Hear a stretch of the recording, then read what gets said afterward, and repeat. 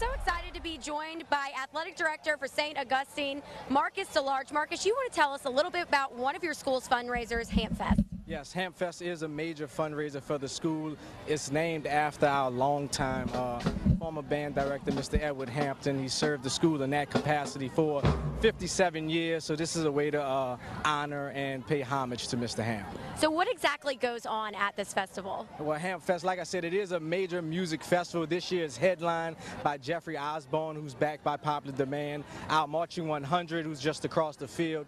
They are the opening act, and the funds go to support our student activities. And what kind of crowd does this draw? Does it draw a big crowd? Is it more people from the school? Is it the whole community? Who all comes to this event? I think all of the above. It is a school thing, a community thing, but it's a musical event, so we do draw a large crowd. The event is held on our schoolyard, on our campus. Tickets are $40. If you're looking for more information or to purchase tickets, you can go to staugnola.org. Like he said, staugnola.org. What is the date for Hamp Fest this year? September 24th. September 24th. So just in a few weeks, y'all will be raising some funds for St. Augustine in honor of a former band director. Thank you so much, Marcus. Thank you. Guys, back to you.